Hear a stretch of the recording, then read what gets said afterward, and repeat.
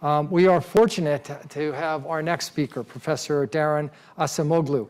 He is the Institute Professor in the Department of Economics here at MIT. Now, he's also associated with the National Bureau of Economic Research, the Center for Economic Performance, and the Center for Policy Research, as well as the Microsoft Research Center. He's received numerous awards and fellowships, including the John Bates Clark Medal in 2005 for being given every 2 years to the best economist in the United States under the age of 40.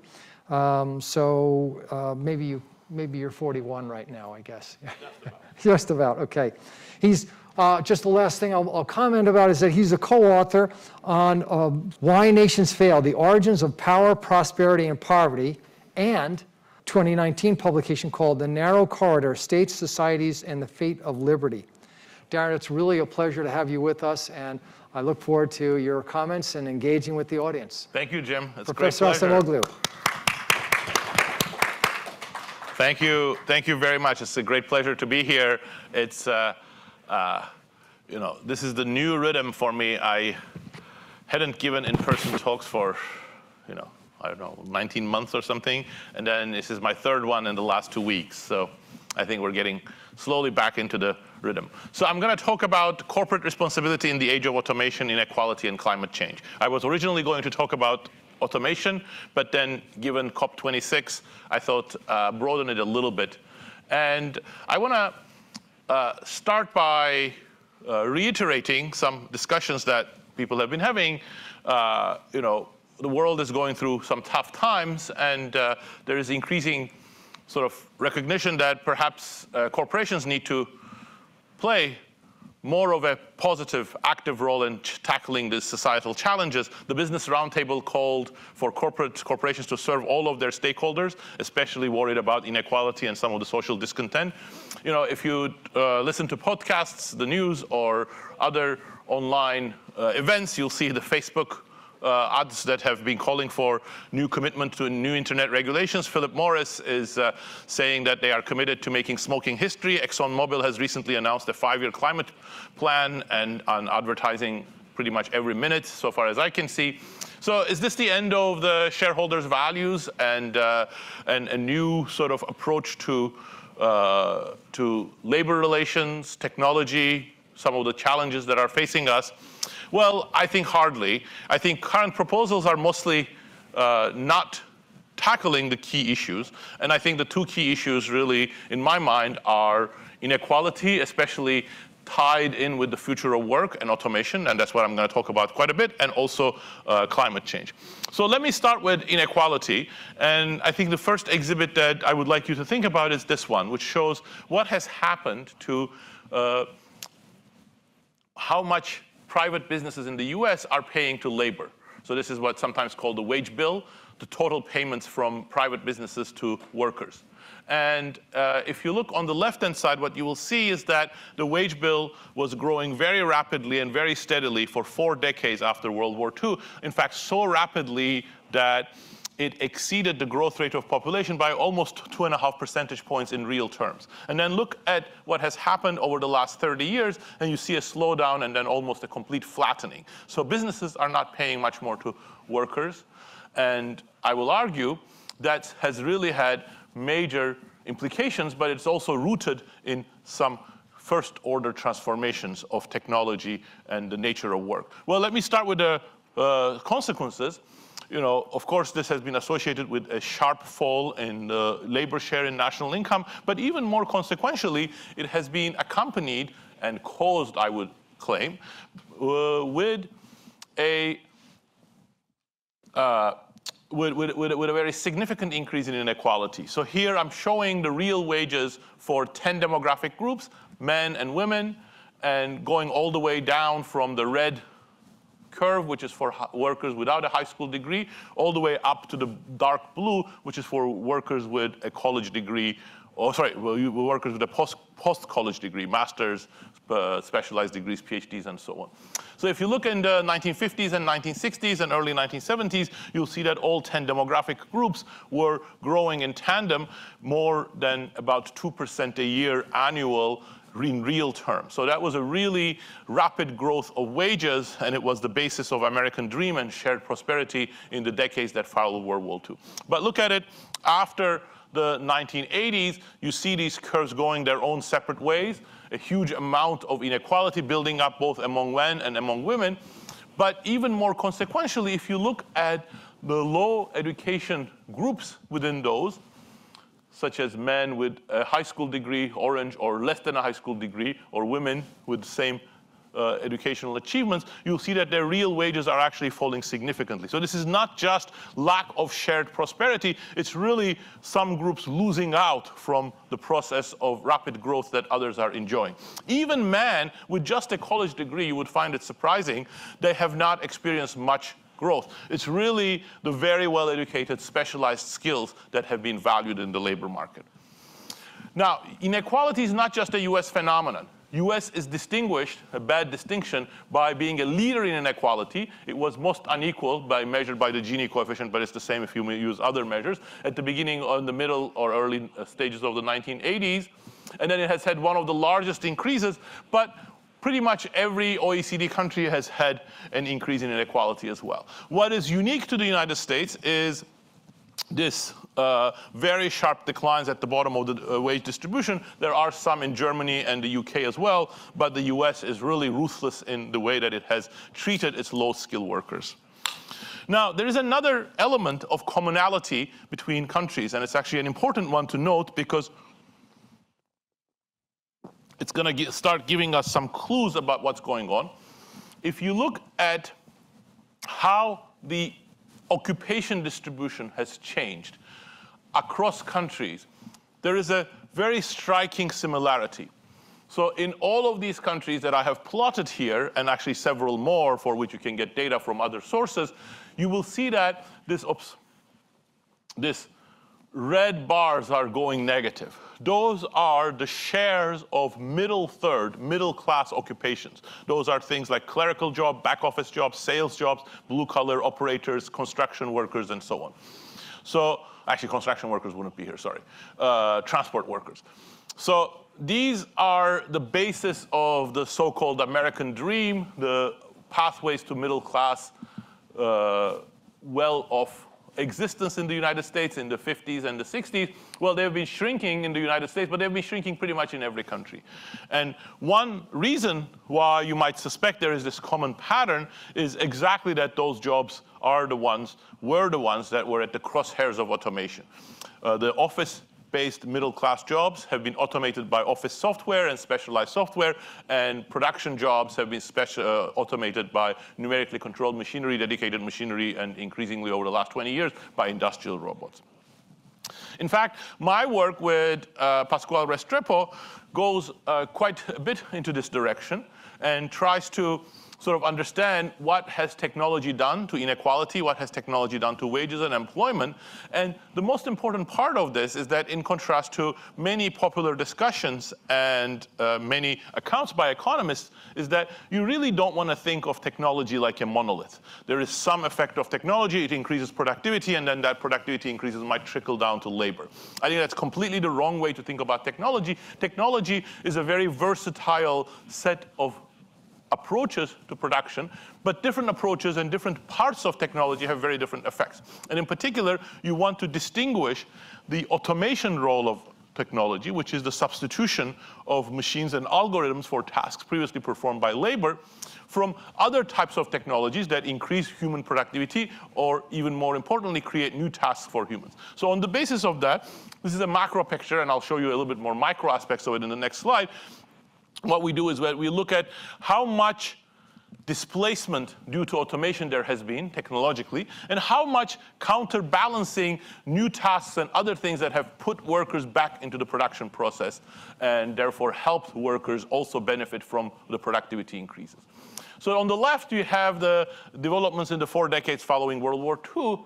And it's actually a remarkable picture because what it shows is that there is very rapid displacement of workers from certain tasks and rapid automation, but it is almost perfectly counterbalanced by other technologies that create lots of opportunities for workers. And in fact, workers for different types of skills, which I'm not showing in this graph, but giving as a background. So much so that the sum of these two curves is the one in the middle, the thick blue one. It's hovering around 0. But now fast forward to the last 30 years, you see a very different picture. Again, in line with what I showed you in the first figure, that there was a complete slowdown or stagnation of private business payments to labor. Now there is much faster automation, much more displacement, and much slower other types of technologies. And as a result, this blue line now is going south. So this is, to a first-order approximation, responsible for many of the other trends that I'm showing you. Now, of course, this is a bit abstract. It is the aggregation of many different technologies. So let's look at one specific type of technology, industrial robotics. Industrial robots have been a godsend to many US businesses, including in the automaking industry, in the automobile industry, or in metals, because they have increased productivity quite significantly and have enabled them to compete against foreign competitors. So with such a technology, if you had a view that somehow technology is going to help all of the stakeholders of the firm, you should expect that it should be associated with higher wages, higher employment. So here we look at not just at the whole US level, but across different local labor markets, different local areas approximated by what are called commuting zones. And what you see is that places that have had more robotics technology, more adoption of robots, more exposure to robots, have had lower employment. And this is led by the industrial heartland of the United States, such as Detroit, Lansing, Beaumont, Cleveland, and so on. But it's not driven by these. If you look at the rest of the areas within the United States, you see exactly the same relationship. This is not confined just to employment. You see the same thing with wages. Wages have fallen significantly in those areas, and inequality has increased significantly in those areas.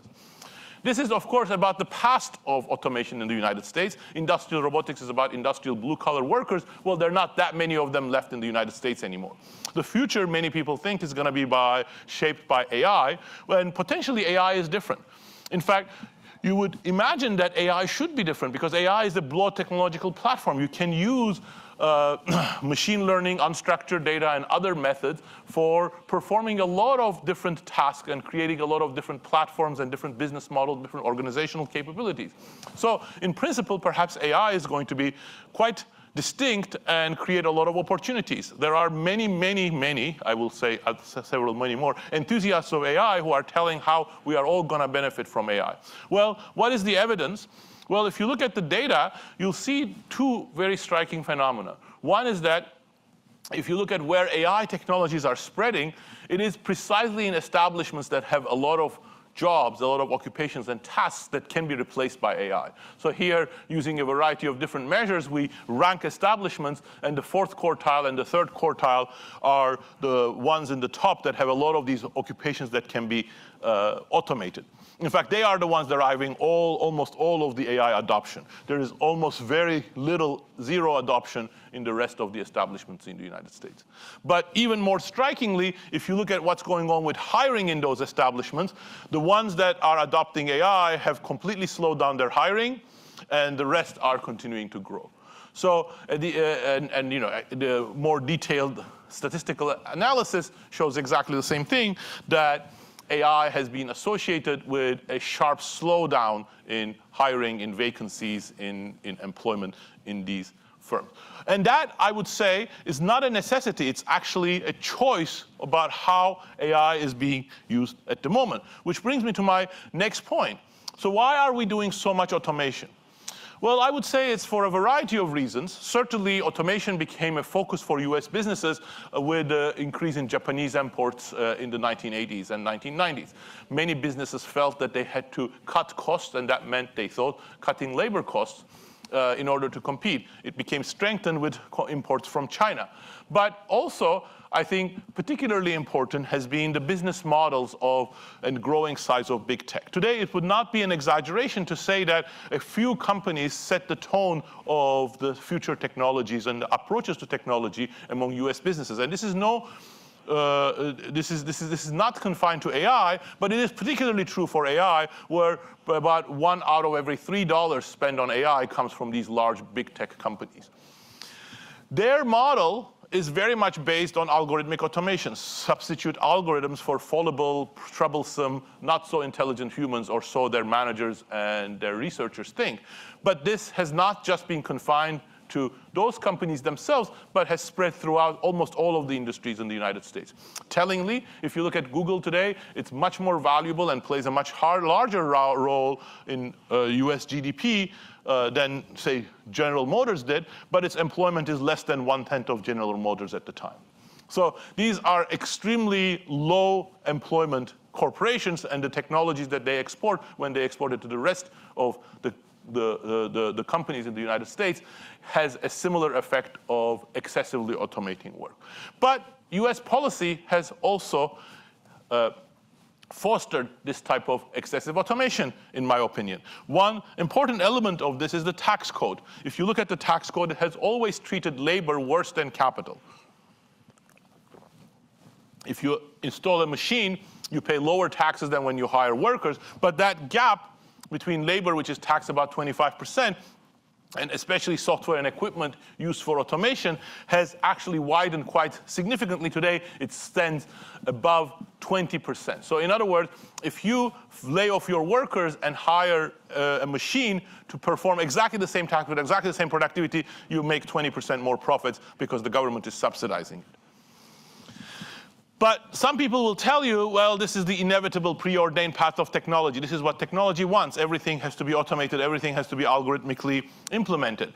And we're actually benefiting from it because we're getting much higher productivity, much cheaper goods, and much greater variety.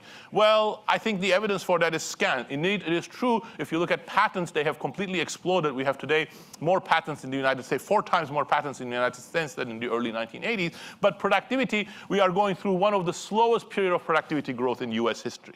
So whatever it is, we're not actually getting the fruits of this type of automation.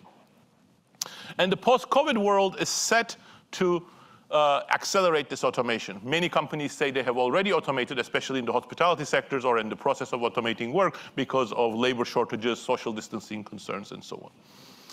Now, I will say that if we go back to the issues of social responsibility, corporate responsibility, can we have ethical automation? Is it unethical to automate work? Well, absolutely not. If you look at throughout history, it has always been automation has always been part of the broad suite of technologies that employers have used. British Industrial Revolution was started by automation, mechanization in the textile industry. Mechanization of agriculture was a big milestone for the US industry. But what has gone wrong is that there has been an excessive focus on automation, partly because of an excessive focus on cost cutting, and automation has been the only game in town. So in other words, it's become such that other technologies have been left aside. And this, I would say, is not because of the new opportunities or the new feasibilities that are presented by our knowledge. It's very much a choice, or a direction of technology is a choice, and it's a choice that businesses make, but it's a choice made by businesses in a context shaped by governments. And we cannot ignore the regulation of technology. In the heyday of rapid productivity growth and rapid shared productivity, rapid shared prosperity in the United States in the 50s and the 60s, for example, this was made in the context of a regulatory framework set up by government institutions. So we have to go back to thinking about what it is, the corporate responsibility, and how that corporate responsibility actually has to show up itself, and in what context it is situated. But before I do that, let me come to the other crisis that we're dealing with, the climate crisis. But perhaps businesses are working hard to solve climate crisis. Perhaps ExxonMobil and Chevron are really serious that they're trying to deal with this issue. Well, yes, there have been big advances in some dimensions, especially in renewable technology, but not because of big oil and big energy companies, but despite them. So here is the data. If you actually look at the cost of producing energy with solar or biotechnology or wind, actually it was prohibitively expensive even as late as the late 2000s. And there has been a tremendous decline in the cost of renewable technology today, such that in about 90% of energy tasks, we can use renewables more cheaply than fossil fuel, especially some of the implicit tax subsidies that go to fossil fuel, which some people estimate are in the order of about $6 trillion around the world, are removed. But this was not thanks to big oil. This was for a variety of other reasons that took place outside of the big oil in solar panel manufacturing in both the United States and abroad, and because of subsidies that governments provided, both in the United States and abroad, and the pressure that consumers placed on companies. But in particular, the innovation aspect is really important. So here what I'm plotting is the number of renewable patents and green patents that were awarded in the United States relative to either fossil fuel patents or total patents. So you see this huge takeoff. None of this, or very little of this, is driven by big oil. But there's a problem. It actually gets reversed after 2010. So if you want to think about what's the role of the energy sector or traditional energy sector in the United States, well, actually, it's not in this run up, but it's this run down. So this run down is very much caused and it's actually international as well. But since time is running short, let me not dwell on the international, but you'll see that in Germany, Canada, and France, the pattern is the same. And this run down, or sort of the slowdown in what we are investing in renewables at a time where we really need to depend on renewables, has one major simple cause. Gas prices, shale. So the US sector, energy sector, has big time invested in shale, and shale prices have fallen. And with the fall in shale prices, any investment that was going into renewables has halved or more than halved. So in particular, the share of gas is increasing in our energy consumption precisely because its prices are falling. And if you look here at the two curves that show, the first one, the natural gas price index, and this one is the green fossil fuel electric patents, you see how closely they track each other. When gas became more expensive, and that was the energy shortage period, that was the real sort of impetus into renewables. And as the shale gas boom reduced gas prices, investments in renewables ceased. So again, you'll be hard-pressed here to see any corporate responsibility, especially from big oil. So what's going on here? Well, I think we have to put this into a broader perspective. Jim was very kind to mention my book with James Robinson. And in that book, one of our second book, actually, Why Nations Fail, we defined a period as a critical juncture if there are major threats and existing institutions prove to be inadequate for dealing with these threats. And it is a juncture because it is not clear which path you're going to take. It depends on agency, it depends on choices, it depends on our recognition of the challenges ahead, such as what I'm argued with inequality, automation, and climate change. So indeed, I think we are going through a critical juncture, and I think we would have probably gone through a critical juncture even had it not been for the pandemic, but the pandemic has accelerated and made those processes clear. Throughout history, the major barrier to inclusivity has been the excessive power of companies and political elites, especially when they are able to use this to control people or to control key assets or via coercion. But I think today we are dealing with somewhat different, even though related, concerns. Climate change is obviously a global one. It's not just about distribution, although it has major distributional implications, but also automation creates a different type of challenge, what we would call different kinds of extractive institutions. It is, in particular, the labor market has always been the place where most people have earned a livelihood, and that's been the place where people have a chance to participate in shared prosperity. What we are seeing with automation is that these opportunities are disappearing for the vast majority of the American people, including even those with just a college degree. And in fact, if we destroy labor market opportunities, I think this will lead to a failure of inclusive institutions, a failure of democratic institutions more broadly.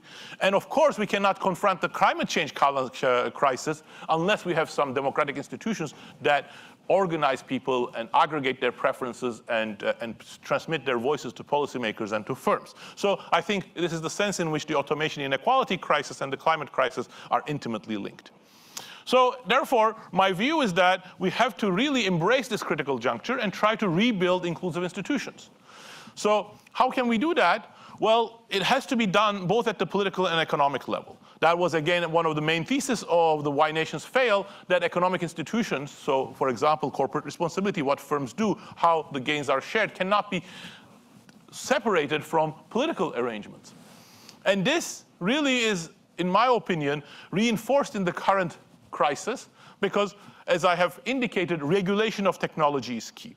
So we have to regulate technology so that, for example, we use technology not to improve shale gas and fossil fuel sector, but to improve renewables and come up with new, better ways of storage and allocation of renewable energy so as to take the first step towards a transition towards cleaner technology.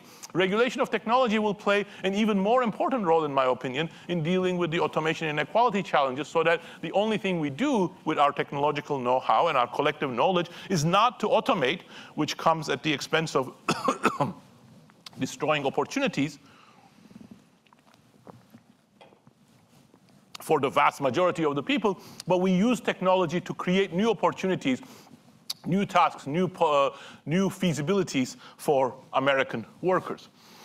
But you might say, why not let firms themselves use that technology? Well, indeed, the firms need to be the ones to be at the forefront of the technological developments. Government cannot invent technologies. But the reason why I have emphasized corporate responsibility, or lack thereof, is that I don't think you can rely on firms to do the right thing unless there is the right regulatory framework, right institutional framework. So in some sense, corporate responsibility is not going to appear miraculously. You have to force it. And the institutions that will force that are the regulatory institutions that make sure that corporations have the right incentives and have the right behavior because they are regulated by the institutional structure. In some sense, what this requires in my mind is something you might call welfare state 3.0. I think the biggest institutional transformation that the Western world experienced over the last 300 years was the rise of the welfare state, starting in the 1930s in Norway and Sweden, and then in the UK in the 1940s, and then finally in the rest of continental Europe and in the United States, so partially through Johnson's Great Society program. In particular, the welfare state tried to create an institutional structure for regulation, both in the labor market and beyond, so that some of these gains were shared fairly and some of the hardships were not unduly on the shoulders of one small group of people. But today, we're dealing with other challenges, such as inequality, climate change, and perhaps pandemics, global pandemics, and so on. So that means a different type of welfare state, which also, as I have highlighted, really has to take regulation of technology very seriously, put it in the center stage, because both the climate change and inequality challenges cannot be tackled without this regulation of technology framework. But anytime you seriously want to think about design of new welfare institutions, you would be well advised to take this gentleman seriously. This is Friedrich von Hayek, one of the most important social scientists of the 20th century. And at the time when the Beveridge Report, the blueprint for the welfare state in the United Kingdom, was being articulated by a government commission led by Lord William Beveridge, he had just arrived from Austria as an emigre fleeing Nazism. And he was teaching in my alma mater, the London School of Economics. The British people were enthused when Lord Beveridge's report was published. Many described it as a manna from heaven in the darkest hour of the population in the midst of the war. And the provisions of the Beveridge report started being implemented right in the middle of the war, and some people credited even in turning the war around, because it made the British public fight for Britain, which they were not as keen on doing when it was so unequal and so unfair. But Hayek was very worried. He thought that when you build a welfare state of this sort, you are actually going to empower the state and you are going to destroy liberty. So he wrote a memo and then an essay and then a book, which became a bestseller, The Road to Serfdom. And I want to end by one last slide from my more recent book with James Robinson, The Narrow Corridor. And in fact, one interpretation of the theory that we developed in the narrow corridor is an interpretation of why Hayek turned out to be wrong. In fact, liberty did not get extinguished. It flourished as never before in the decades that followed World War II in most of the Western world. So why is that? Well, this figure sort of summarizes our conceptual framework. You really have to think about the balance between the power of the state and elites and power of society, for example, as experienced, as realized through democratic processes or civil society or media. And liberty, democratic institutions, and more inclusive forms of prosperity flourish in what we call this narrow corridor, when the state and power and society are in balance. And in this context, you can reinterpret Hayek's concern as saying, well, if you make the state so strong with the welfare state and all these new responsibilities on its shoulders, you're going to create an imbalance. You're going to take societies out of the corridor. But in fact, what our theory shows, and I think it's relevant, and that's why I want to end with it, is that that's not the only solution. There's another solution, and that solution is that as you make the power of the state greater by placing greater responsibilities on its shoulders, society also becomes empowered to become a better monitor of states and bureaucracies and politics, and you have the deepening of democracy that goes hand in hand with these much more complex and much more necessary institutions. So in some sense, Hayek turned out to be wrong because he did not give enough credit to democratic institutions and to regular people's ability to work within that political system. So I think in this critical juncture, it is an imperative for us to prove Hayek wrong again, to deal with inequality and climate challenges. But for that, we cannot just bank on corporate responsibility. I think we have to induce it, which means regular people, democratic process really becoming much stronger and much more attuned to these challenges and taking on its own responsibilities. Thank you.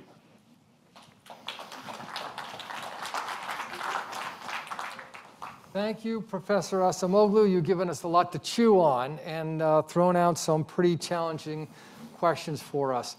My colleague Katie is going to manage this microphone, and my colleague Ken's going to manage that. First, let me offer some questions from the audience. We have John Polito up front here. Ken, can you bring the mic down to John? And when you speak, just state your name and the company you're with so we all can know where you're coming from. Hi, my name is John Polito.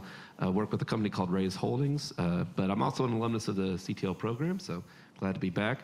I had a question on your topic of regulation of technology, and as it pertains, I think, to one of the main topics of this forum is around the idea of autonomous vehicles coming down the pipe in industry, particularly on over-the-road trucking. So in the context of regulating technology from a societal point of view, do you have a perspective on how society should address the regulation of autonomous vehicles that will be coming down the road here shortly?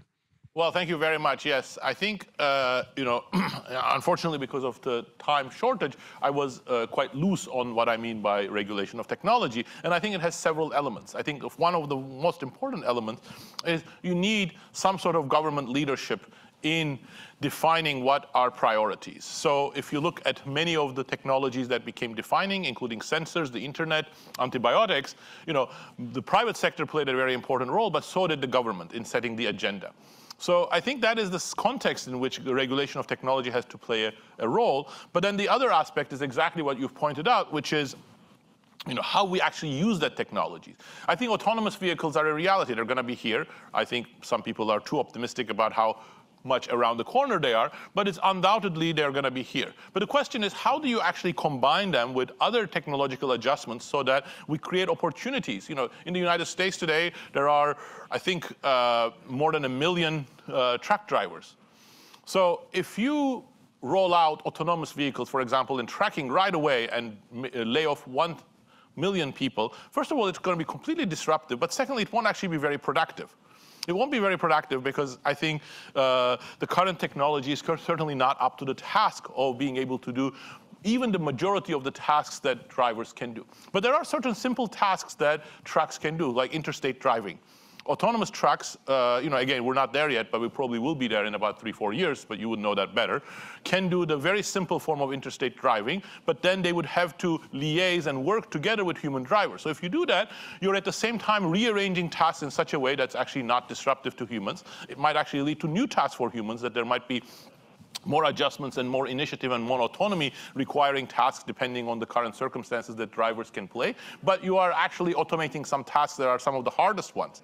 So I think that is part of the difference between the more sort of healthy automation, which goes hand in hand with other adjustment and other productivity improving technological investments, versus the more disruptive ones that excessively automate and do so without creating any opportunities for affected workers or the broader industrial workforce of the country. Thank you for raising that question. So can I do a follow-up before we go to the next question? Can I do a follow-up on that? You said, of course, for companies, they really need to be thinking about creating opportunities when they do that. How do they do that? I mean, what does that look like? Well, so let me give you one example, and I think that's where the complication comes in. That may sometimes not be the same company that's doing the automation and providing the opportunities. But let's look at the following issue. Let's think of all of the people that are in this room, or actually that you interact with in your professional daily life, and think of the tasks that they perform during their daily working life.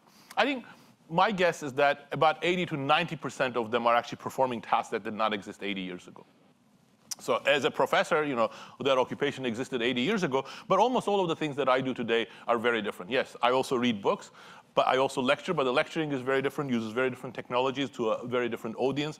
So that means that my job has changed, often as a result of technologies. And if it weren't those changes, my job would not actually have the capacity to employ so many workers and would not have the capacity to pay decent wages. So those new tasks that we have created, both in teaching and in management, in supervisory position, in design, in programming, are the lifeblood of the economy, and they are part of these technologies that really help workers. And the difficulty, of course, is that some companies are not going to be the ones at the forefront of it, and some companies may be doing more automation than others. So that is the difficulty of the corporate responsibility. You cannot say every company has to do new tasks as well as automation, but you have to create the environment where there is enough incentives, and I think the onus is much more on researchers. So a given company that employs 300 people, they may be just so much into automation or some other things. But when you look at Google or Facebook, Microsoft, those companies, they are shaping the future technological trajectory. So the responsibility is much more on them that it is a balanced portfolio.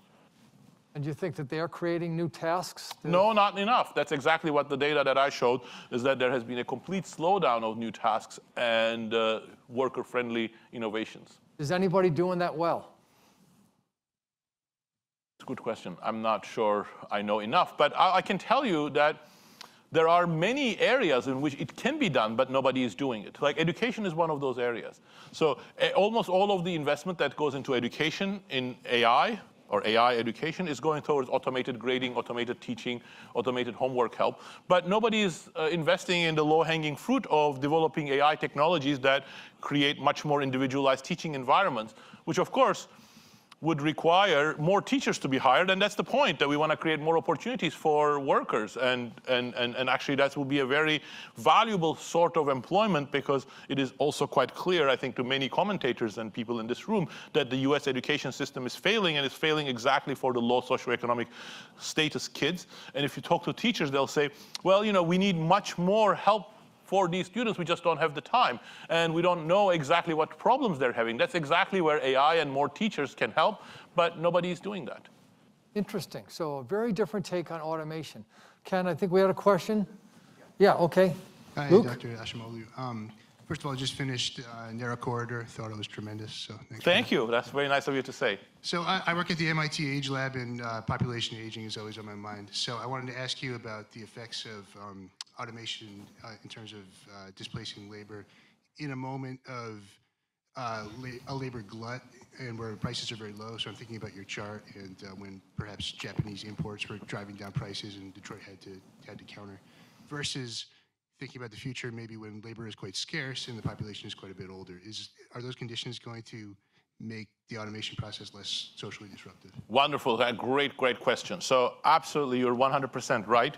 If you look at the countries that are at the front of automation, South Korea, Germany, and Japan, actually automation doesn't seem to have much of a negative effect in those countries. Why not?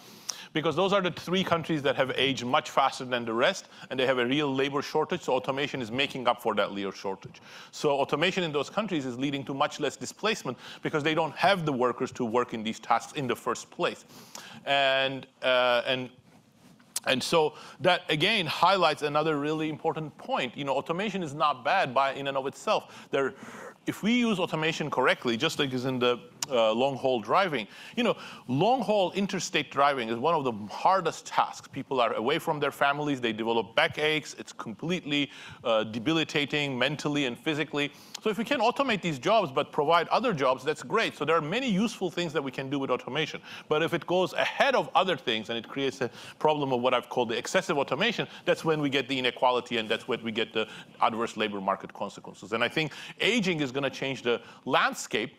And in fact, when we have a more aged population in the United States, I think we're going to have greater need for a variety of automated technologies. On the other hand, I think it's also a more complex situation because at the same time, we are also having the skills and the health conditions of the older cohorts improve as well. So many more people are going to be able to do tasks that they weren't able to do, or the older cohorts were not able to do. So we need another broader adjustment, and again, balance rather than excessive focus on just cost cutting would be very important in that context.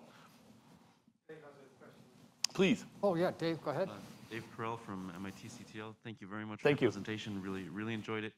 The one thing that stuck with me the most right away was I take your argument that we need to regulate automation because we need to protect the economic well-being of people who trade labor for wages. And when I think about how we think about that issue in the US politically, we say yes, but the way we do that is we buy American.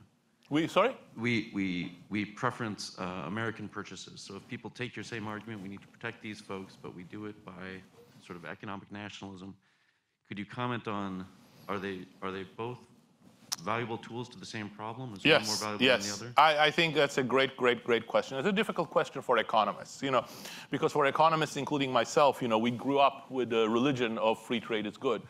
You know, it was the thing that distinguished, you know, the most amazing thinkers like Adam Smith and Ricardo from people who didn't understand economics. And I think there's a lot of validity to the wonderful ideas that Ricardo and Adam Smith developed. But if you look at what happened in the 2000s, in the 1990s also, but in the 2000s, with cheap Chinese imports. You know, work by my colleague David Otter with his colleagues and the work that I have done with David Otter and others myself estimates that, you know, about 3 million jobs may have been lost in the United States because of Chinese imports in the course of about, 17 years. It's a tremendous number. Some communities were completely destroyed because they were so specialized in things like toys and apparel that competed directly with very cheap Chinese imports.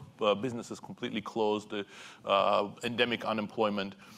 And so, you know, the theory is, well, perhaps we all benefited because we got cheaper toys. That may well be true, but that doesn't take into account all the costs that we incur. And it also ignores the fact that the redistribution that would be necessary to turn this into a broadly beneficial gain never takes place. There was very little redistribution towards these areas, towards these people who lost their jobs. So I think in hindsight, if Chinese imports were more slowly ramped up, not completely stopped Chinese imports, but it was a more gradual process, give time to firms to make technological adjustments, because many of them could have, actually the more successful firms did upgrade their technologies and were able to compete, but only a handful of them. So if firms were given that opportunity, if workers were given the opportunity to relocate, I think the outcomes would have been much better. But if you look at the Trump-era economic nationalism, I think it's completely useless. Why? Because it's like closing the barn door after the horses have left. You know, you're not going to be able to bring back the metalworking jobs back because they have been automated or they're completely gone. The factories are not here anymore. So I think, you know, we have to have a more holistic approach to some of these issues as well, but not like pining after what's already been lost. Thank you. Thanks for your question, Dave, and thank you for your answer. We have 1 minute left, and we have a number of questions online. I'll take one of them. How do you recommend addressing new jobs from automation that are not typically suited to lower educated? And they're particularly talking about the case where the folks who are replaced are not the ones who can do the new resulting jobs. And they suggest the possibility of, is it through a different approach to vocational programs? Absolutely, 100%. The question is excellent, and the answer is in the question. So I gave the example of Germany. One of the things, there are a couple of things different in Germany. Germany has adopted 3 times as many robots as the United States has done per industrial worker. So in at least some dimensions of automation, they're far ahead of the United States. But as I said, they've done that because there was a shortage of workers, and they did it in the context of an export boom. So German machine tools, cars were being exported, and those exports grew while they were automating. So that's a very different condition, again, sort of underscoring the sort of the trade aspect. But there's another very big difference. So the German workforce is extremely well trained because, first, I think the middle school education is somewhat better than the United States, but also because of 2 years, in most industries, 2 years vocational training that's very technical and very rigorous in nature. So what German companies seem to have done is that when they automated these jobs and eliminated the blue-collar workers, they retrained these workers that already had a lot of industry-specific skills, and they were promoted to non-production jobs. That has not happened in the United States, and part of the reason is exactly because I think these workers did not have the basic skills to even be retrained. But secondly, employers were not interested in retraining. So it takes a general ecosystem of training that I think is absent here. So I think it's another area where policy might help. But definitely, I think the broader issue of automation is hitting the lower skilled workers, and some of these workers, if they want to find jobs, need to be retrained. And that's not something that just you can do in community colleges. I think community colleges are very important, but it's also partly an employer-based training system that is necessary as well. Yeah, thank you, Professor. I like the idea, this concept of an ecosystem. It's not just one piece. It's going to be a series of different activities, and you outlined a number of them. Let's give a round of applause, Professor Acemoglu. Thank you.